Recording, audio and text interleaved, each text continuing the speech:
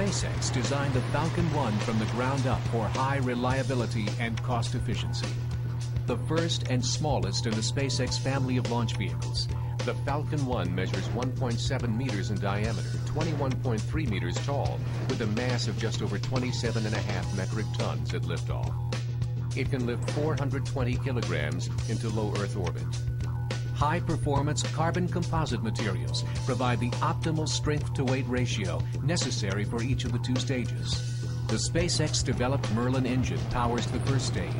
A turbopump feeds RP-1 rocket-grade kerosene and liquid oxygen into the engine, generating over 78,000 pounds of thrust at sea level. Hydraulic actuators using pressurized fuel as working fluid steer the first stage.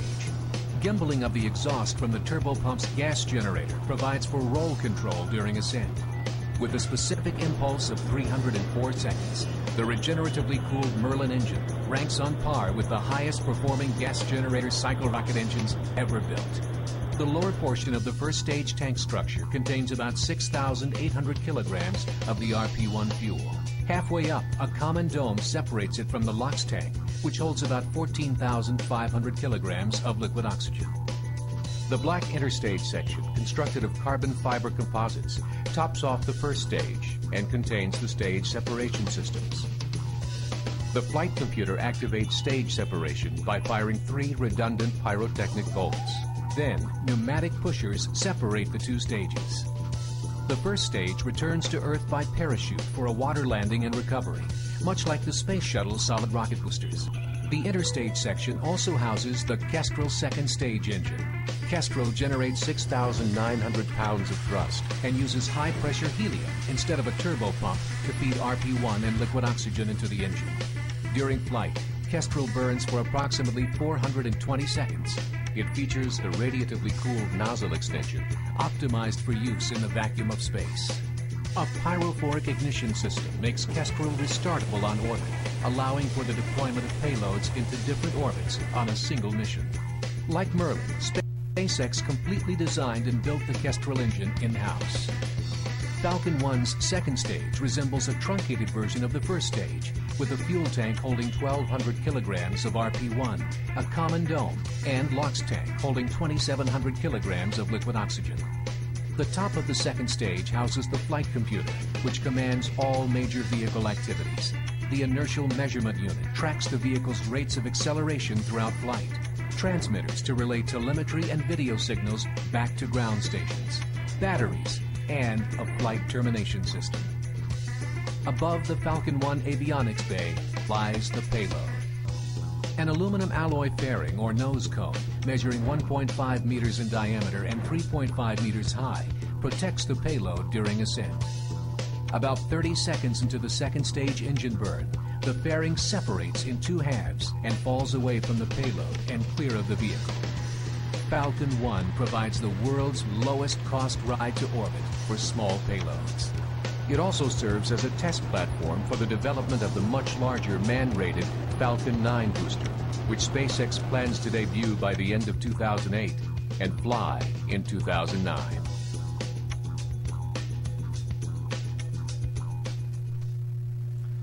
Max, I think we're a little less than 15 minutes from launch, so I was wondering if you could tell us about the preparations for today's launch out in Quad and a little bit about the mission profile.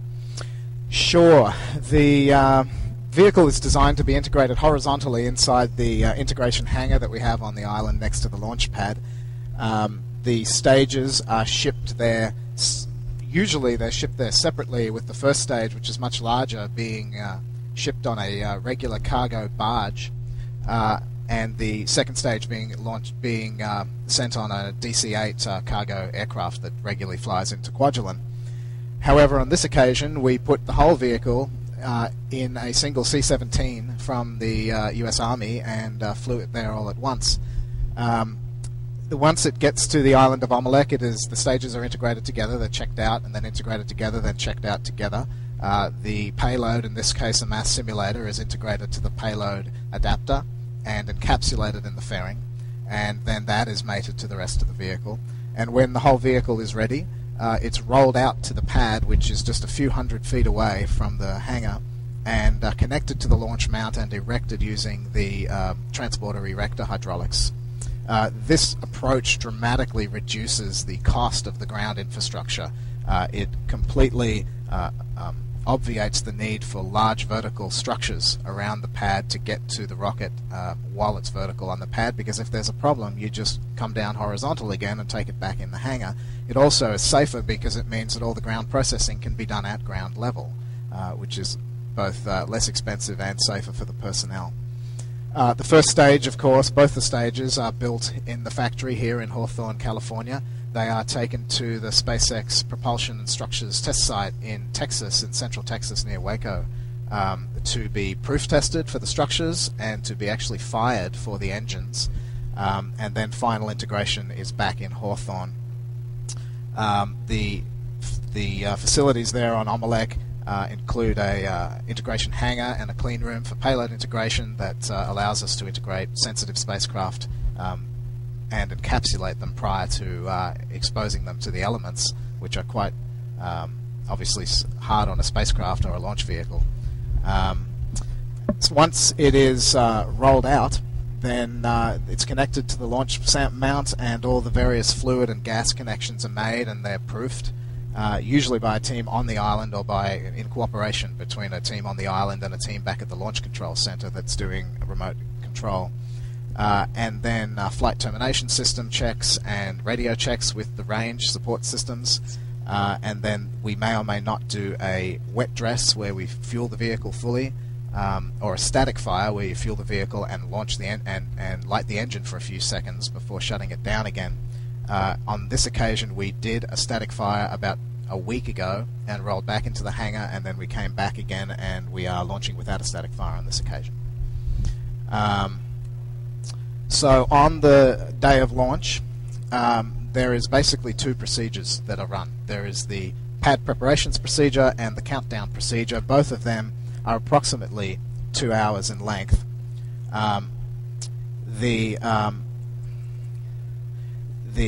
pad preps includes all the checks for lightning and cloud cover and weather conditions, comm checks between LCC, the Launch Control Center, and the vehicle, all the remove before flight items. The ground crew ensures that they are off the vehicle and accounted for, and all the data recorders and cameras are set, some various checks, final checks of the vehicle and the ground system.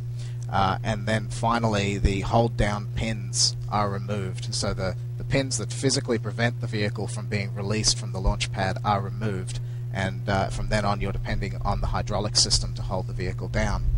At that point, about 2 hours before launch, you finish the pad preps procedure, and the pad team evacuates the island, because the island is only 7 acres at high tide and is too small to have personnel on the island while the vehicle is being fueled. So they fall back to the next major island to the south, which is called Mech. It's about 1.5 miles south of Omelek. And from that time on, the vehicle is completely remotely controlled from the Launch Control Center on Kwajalein. The countdown procedure consists of a series of checks, notices to airmen, notices to mariners. We get COLAs, or collision avoidance schedules, from NORAD to ensure that we don't launch too close to any existing spacecraft or debris in Earth orbit. We get weather updates. Weather balloons are launched on a regular basis and provide input with upper level winds and wind shear so that we know whether it's acceptable for launch. And the range does a series of other checks for the tracking systems and communication systems. Then there is final configuration of the pad, and at that point, about T-minus 1 hour or 1 hour 15 minutes, they start fueling the vehicle. Initially, there is LOX load, and that fills typically to 95% and then goes into what's called a topping mode, because LOX is boiling off continuously. It doesn't stay full the way the fuel, the RP1 kerosene, stays full. So it fills to 95%, then goes into a topping mode. The fuel is loaded starting in 55 minutes before launch. Around T-minus 30 minutes, which was a few minutes ago, there is a status update from the range verifying that they are still green to support the launch.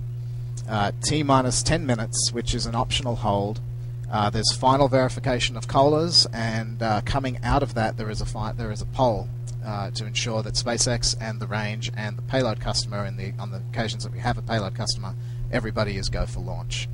Some FTS checks, 3 minutes, T-minus 3 minutes, the GSO, the ground safety officer, enables ignition. And then it all leads down to the final 60 seconds, which is all, in fact the final 10 minutes is entirely autonomously controlled by ground software. And the final 1 minute gets exciting. You see about 55 seconds before launch there is a thrust vector control test which wiggles the engine nozzle, verifies that it's responding correctly. T-minus 30 or 40 seconds the various tanks are pressurized for flight. T-minus 30 seconds the water deluge comes on. That dumps a lot of water between the engine nozzle and the pad. It reduces acoustics and also helps to protect the pad from the blast of the engine during liftoff. And then about 3 seconds before launch, the engine is ignited. And you'll see that it burns for about 3 seconds prior to liftoff, and that's because if anything is off nominal at that time, we can detect it. Half a second before liftoff, there is an autonomous check by the flight computer, and if any of about 70 parameters are outside of the predetermined thresholds, then the flight computer will shut down the engine and safe the vehicle rather than releasing it for flight. This is a major reliability enhancement for the vehicle. And then at T0, if all is well, the vehicle is released for flight. So let's take a look at the rocket here on the pad. You can see a lot of condensation coming off the top of both stages.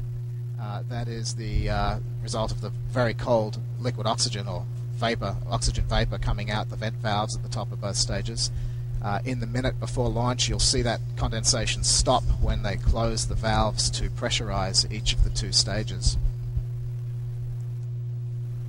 We are about 6 minutes from launch, 6.5 minutes from launch, which means we are about halfway through the terminal count, it's called. Max, can you tell us a little bit about the payload that we designed here that is being carried on the Flight 4? This mission is launching with a mass simulator. It's about 160 kilograms, about 5 feet high. It's an aluminum tube designed to emulate the way a spacecraft behaves when attached to the vehicle, so it has similar modes, similar dynamic modes to an actual spacecraft. It will not separate from the vehicle in this occasion, so we will reach orbit, we will send a deploy command, but there is no deployment system.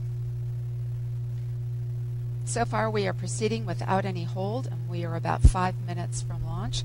Max, how about telling us a little bit about what we're going to see post-launch in the few minutes we have here, and then I think we'll keep our video live on the launch site here as we are, getting down to 5 minutes. Sure. At T0, as I mentioned, the vehicle lifts off the pad. The flight computer, when it detects everything is nominal, chamber pressure is nominal, it tells the hydraulic hold-down system to release the vehicle, and at that point it lifts off the pad.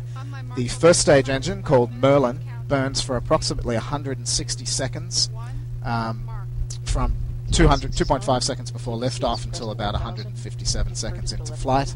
It propels the vehicle from being stationary on the pad about 5 feet above sea level to over 85 kilometers altitude and 2.8 kilometers per second, which is about Mach 8. For the first 10 seconds of flight, the vehicle flies basically straight up from the launch pad, and then it does what's called a pitch maneuver. It begins to angle itself downrange so it can build up some velocity in the downtrack.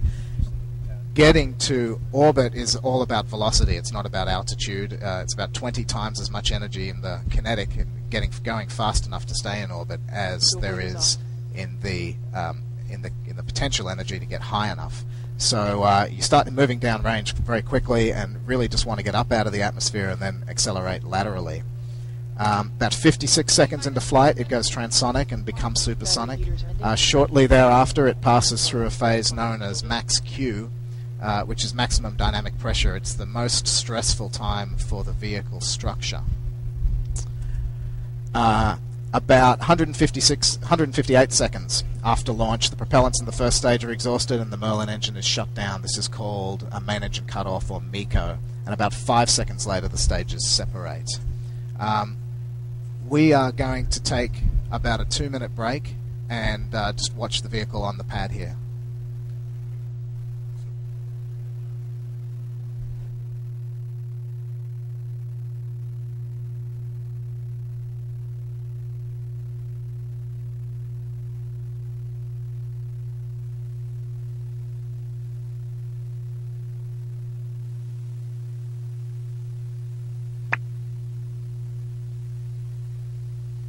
T-minus 3 minutes and counting.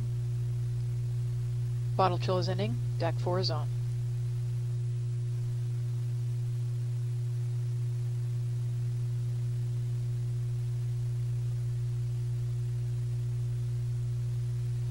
LE9 is off.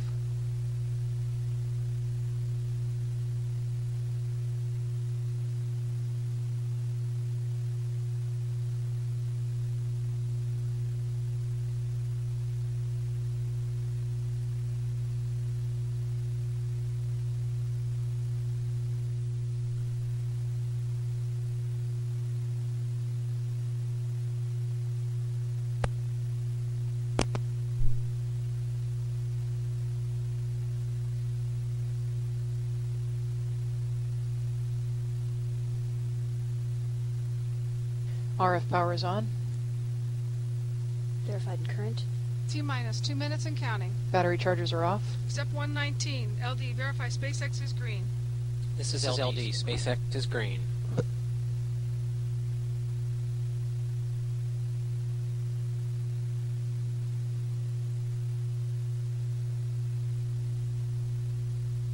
T-minus 1 minute and Goos are switched to range 35 source. seconds mark. Step 120, RCO, verify the range is green. Range is green. Moving to internal power.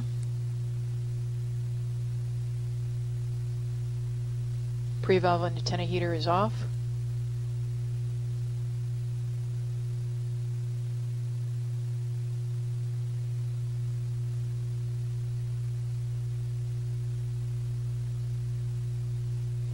Vehicle in auto idle.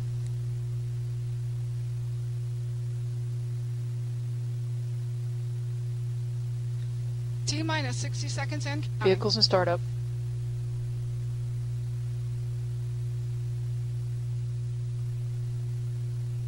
We are at T-minus 48 seconds and counting. TVC We motion are verified. Just going to 45 listen seconds. to the countdown net. You'll Fuel trim hear valve the activator launch set. conductor calling out the count as we approach T0 here. 35, Now, 30, First stage tank pressing. DAC 1 is triggered. Water deluge system is on. 25, Vehicle navigation First verified. stage tank stabilized. Second stage tank pressing. 20, Second stage tank stabilized. 15 seconds. 10, 9, 8, 7, You may hear some Six. noise in the 5, 4, 3, 2, 1, 0. We're in stage And we're 1. flying. Indication. We have liftoff. SpaceX Falcon 1 launch vehicle. Falcon has cleared the tower. Plus 12. Pitch kick.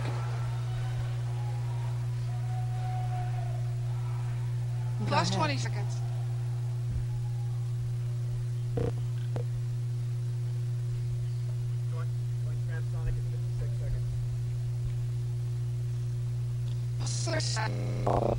First is low.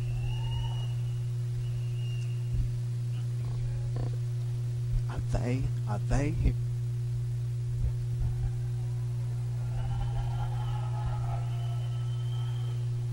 Vehicle navigation nominal and gravity turn. Oh, we have that. Power systems nominal. T plus 60 seconds.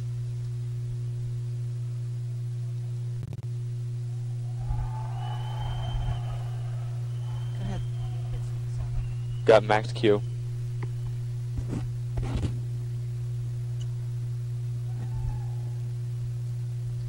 First stage propulsion performance is nominal.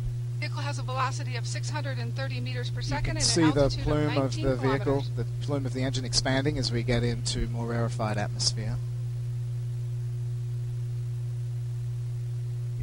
It also gets blacker as there's less and less oxygen to support post-combustion. Vehicle has a current velocity of 1,000 meters per second and altitude of 32 kilometers.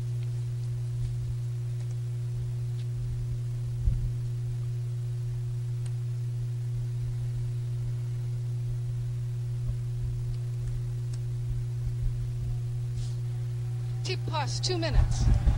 Vehicle is down, has an altitude of 50 kilometers, a velocity of 1,700 meters per second.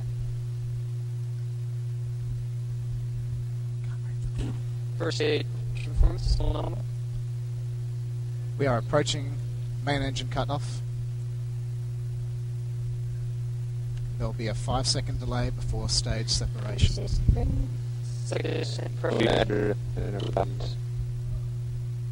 Second stage tank stable. Eco. Stage separation confirmed. And Kestrel ignition. Perfect. Second stage ignition. Capture maneuver. You can hear There the go cheers the in the background from stiffening about 500 vans. people Saturated. here. You can see the limb of the Earth in the upper left side T of the plus 3 screen. minutes. We have a relative velocity of 2,700. The Kestrel engine will burn for meters more per than second 6 and an minutes altitude during of the ride to orbit. 130 Here we kilometers. see fairing Approaching separation. fairing step. There goes the Fairing fairing. separation confirmed.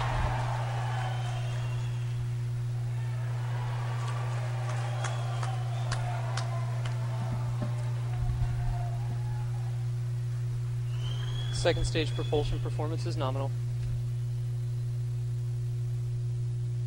We're at 3 minutes and 30 seconds into flight. We have a relative velocity of 2,800 meters per second and an altitude of 170 kilometers.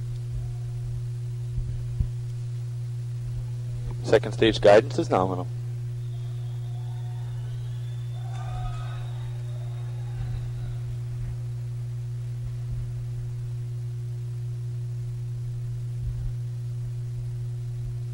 T plus 4 minutes. We're at T plus 4 minutes. We have a relative velocity of approximately 3,000 meters per second and an altitude of 200 kilometers.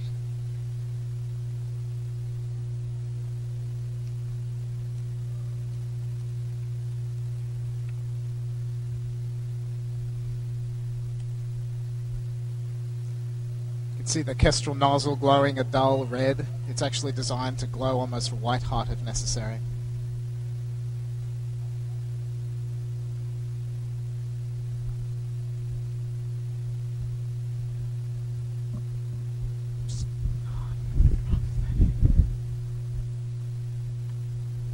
Very steady attitude we're seeing.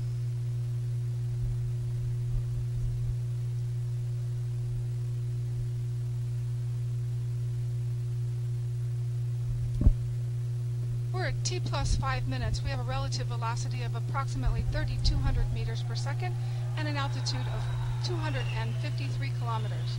All systems are nominal.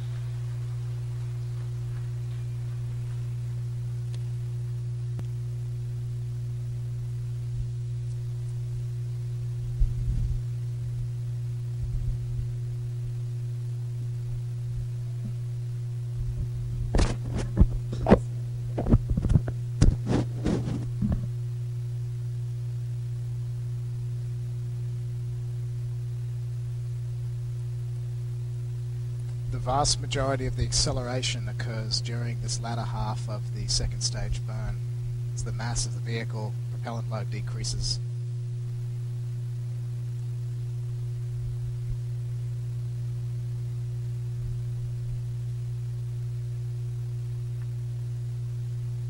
We're at T plus 7 minutes. We have a relative velocity of 4,200 meters per second and an altitude of 315 kilometers.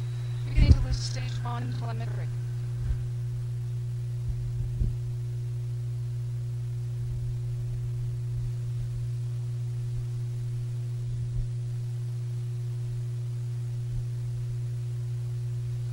Second stage propulsion is performing nominally. Guidance is performing nominally.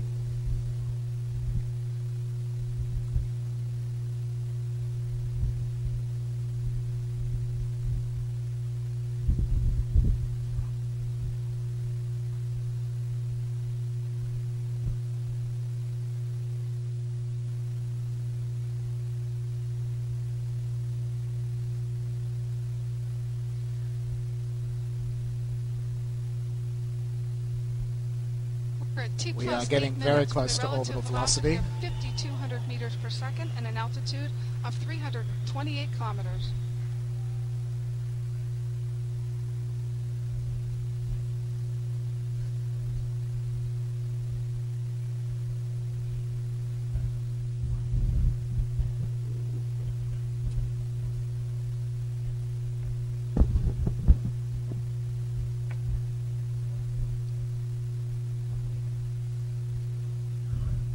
We appear to have loss of signal. That is not necessarily a bad thing. We were expecting to lose signal sometime around here. It can be highly variable depending on the weather conditions at the time. So we, of course, want to see what happens for the next 60 seconds. We were about 60 seconds away from a nominal shutdown. We will be getting back to you just as soon as we have more information.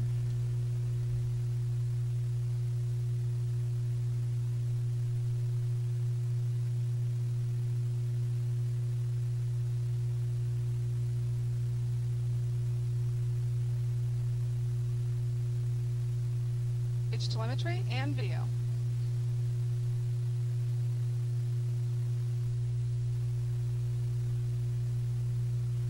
Here's behind us of our employees.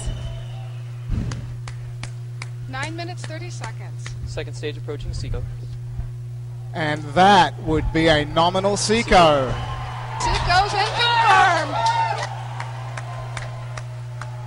Which means Falcon 1 has Payload made separation history as confirmed. the first privately developed launch vehicle to reach Earth orbit from the ground. That was not. Repeating, simulated payload deploy confirmed. T plus 10 minutes.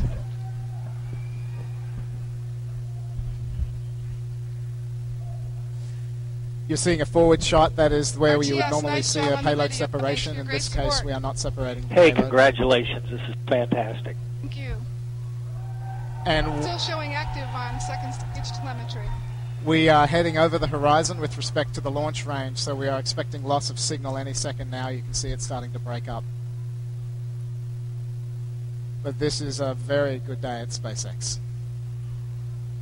Max, I think it's important when we lose our signal here to put this in They'll perspective. see we have what released all SpaceX has safety been able to radars, achieve today. nominal mission. Copy you, Yes, and the thank you for not using those SpaceX safety has radars. designed and developed this vehicle from the ground up, from a blank sheet of paper. They've done all the design, all the testing in-house. We don't outsource.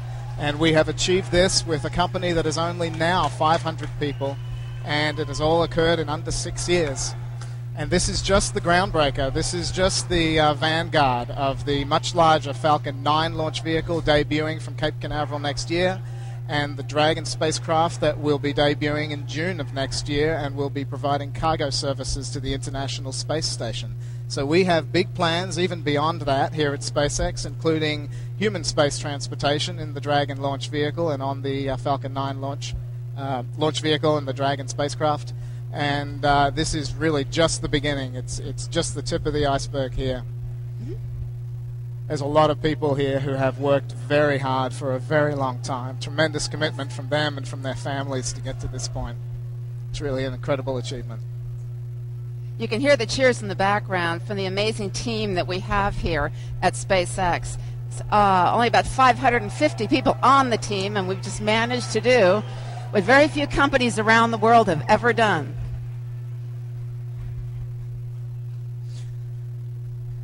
There's going to be celebration on Kwajalein tonight, I can tell you. Wish I was there.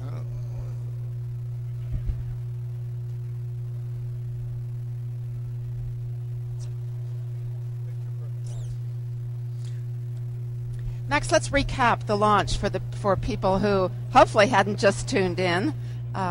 We had a picture-perfect launch, ride to space, and perfect separation. So do you want to review the mission for us here? Sure. We've gotten very close before now. The second launch of the Falcon 1 got to over 8 minutes of powered flight and got very close.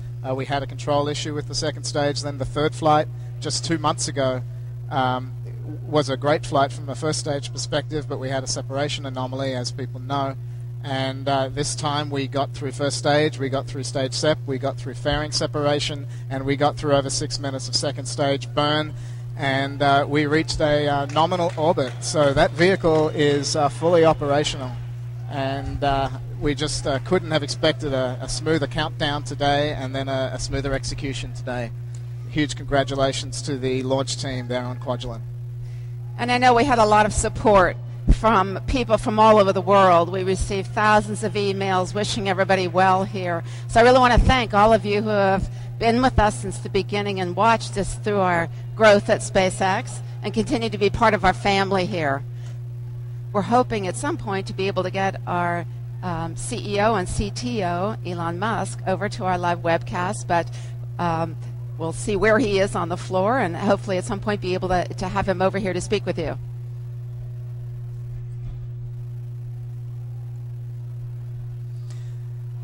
I'm hearing also that the coast phase telemetry is coming down as expected. We have a low-rate telemetry system translating information from orbit. Yeah.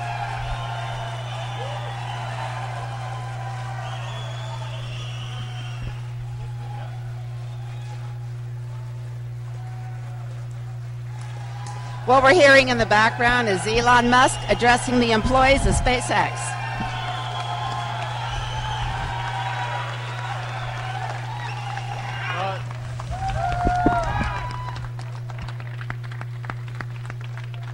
Well, that's the thing. Hi. Hey. All right. What?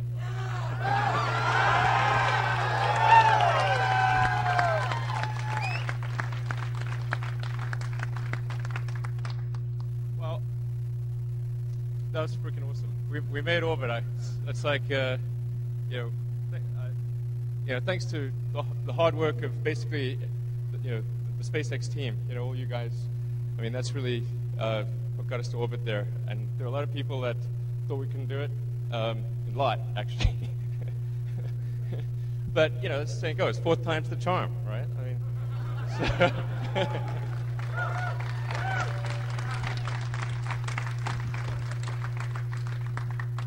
so I mean, this really means a lot to SpaceX. Obviously, I mean, getting to orbit, I mean, that's just a huge milestone. There's only a handful of countries on Earth that have done it. It's normally a country thing, not a company thing. So it's just an amazing achievement. My mind's kind of frazzled, so it's kind of hard for me to say anything. But man, definitely, this is one of the greatest days of my life, and I think probably for most people here. It's we've shown people we can do it, and this is just the first step in many. I mean, we're going to get Falcon 9 to orbit next year, get the Dragon spacecraft going. I mean, we're going to be taking over for the space shuttle when that retires.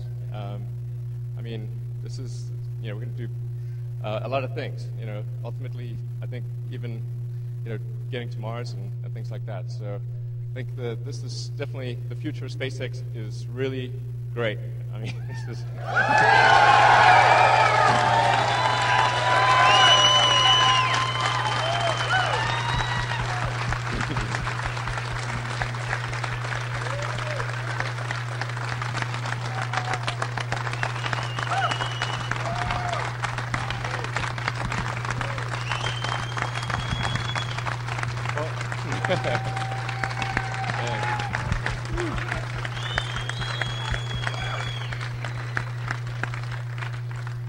Yeah, I don't know what else to say, because I mean it's just like so freaking awesome. My mind's blown. So it just, except just like to say, reaffirm.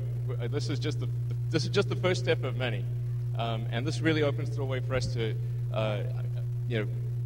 get Falcon 9 going, get manned space flight. I mean, there's just so many cool things that are there in the future. And I'm gonna have a really great party tonight. I don't know about you guys.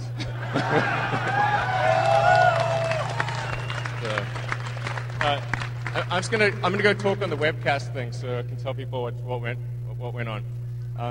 Yeah. Ratsat, I believe, is currently orbiting at 330 by 650.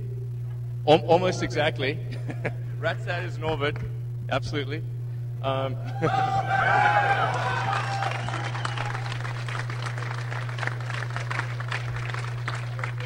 So it got an apogee about a couple hundred kilometers above the space station. So yeah, if somebody could take a picture of it, there'd be like this logo of a rat on the satellite. So all right, I'm going to talk in the webcast. But congratulations, everyone. This is your hard work that made this happen.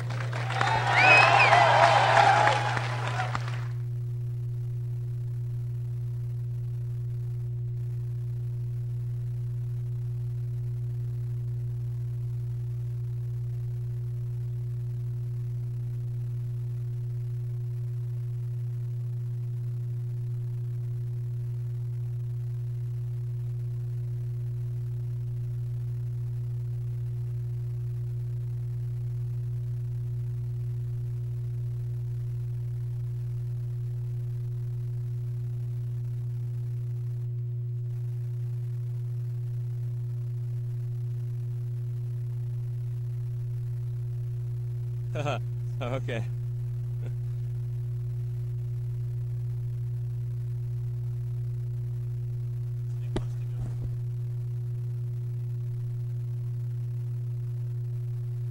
Now Elon Musk is joining us. Of course, is our CEO and CTO of this flight and the founder of SpaceX. And Elon, congratulations. Thanks, Sam. It's a fine day. A lot of people call this a nominal launch. We call it phenomenal. Absolutely, it's great. Tell us what you're feeling. Definitely one of the best days of my life, and I think also for a lot of people here at SpaceX, it's the culmination of a dream, and it's just kind of mind-blowing, actually. So I can hear myself actually echoing back there. I'm just, I think my nervous system almost got fried just watching that flight. So,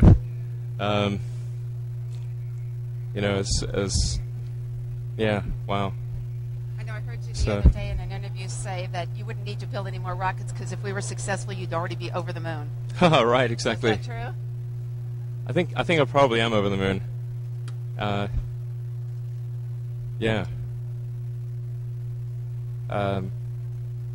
we missed some of what you were saying to the employees over there. We couldn't really hear online here. Are you able to repeat for some of us what you told your employees, like right after the launch? Yeah, absolutely. Well, I guess, I think the important thing is that this is really just the first step for SpaceX. We're really we've shown we can get to orbit, and we're going to do that repeatedly now. I think what we've shown is that we've eliminated any design errors with the vehicle. If you look at the issues with the first 3 flights, they were really design errors in the case of a corroded nut, and then the second stage guidance plus slush baffles thing, and then the third mission was the fact that we had a brand new engine with an uncharacterized thrust transient and vacuum. But now we've eliminated those design issues, and so really, in order for us to have a continued success, it's going to be ensuring that we have good configuration control, good production and quality assurance processes, just doing all of the appropriate things as far as mission assurance is concerned. But I think it's certainly possible for us to have an unbroken success record now that the design issues are taken care of with Falcon 1, and also for Falcon 9, this bodes well because if you look at the components on Falcon 1, you've got the Merlin 1C engine on Falcon 1. It's the same engine that's on Falcon 9. Actually, let's move this thing. Sorry. High technology. Yeah, so we've got a lot of the same components on Falcon 1 as Falcon 9. In terms of the software, certainly guidance, navigation, and control is substantially the same between Falcon 1 and Falcon 9. The engine, propulsion system is substantially the same. There's more of them, more engines, but it's the same fundamental engine. And of course, we've already shown that we can do 9 engines simultaneously and fire those repeatedly on our test stand in Texas without a problem. So I think that what you're seeing here bodes well not just for Falcon 1, but also for Falcon 9. And it's really just the first step for SpaceX. And next year we'll be doing our first launch for the NASA Commercial Orbital Transportation Services program, and with both Falcon 9 and our Dragon spacecraft. Now, is the Falcon 9 going down to the Cape before the end of the year? Yeah, absolutely. We expect to have Falcon 9 vertical at the Cape by the end of this year, and then probably do our first launch, in the second quarter of next year. Yeah, I mean, we had a lot of sidebars here we were going to talk about. We were going to talk about our Cape construction and about COTS, but the launch went so perfectly and so perfectly on time right. that we had no time to do that. So we do have a lot on our website, but we're hoping that as time goes on, we'll be able to learn more about each one of those. Yeah, absolutely. This was the smoothest launch countdown of all, and it just shows that the team's getting more and more practiced at these things, and the systems are getting smoother and smoother. All the bugs are getting worked out, and we look forward to doing a lot of Falcon 1 launches and a lot of Falcon 9 launches, and really, continuously improving to the point where we're the world's leading provider of space launch. That's fantastic. All right, thank you. I'm so glad you could join us, and again, congratulations. Thank you. Just fantastic. All right. So to all of you out there, we really appreciate your joining us on this historic day. To recap, SpaceX Falcon 1 very successfully launched to orbit, and in a picture-perfect launch, picture-perfect separation, and the mission was a total success. So we're elated here. And so what we're going to do here is we're going to go join everybody else to celebrate our accomplishment. So thank you again for all joining in, and we'll look forward to seeing you at the next launch. And check our website for updates, because we have a lot of information on there, and we'll be showing you things. We'll be showing you also the video from today's launch on our website, and also let us hear from you. Sign up for our newsletter, and also send us any of your comments at media@spacex.com. So again, thank you very much. I'm Diane Murphy, and good evening.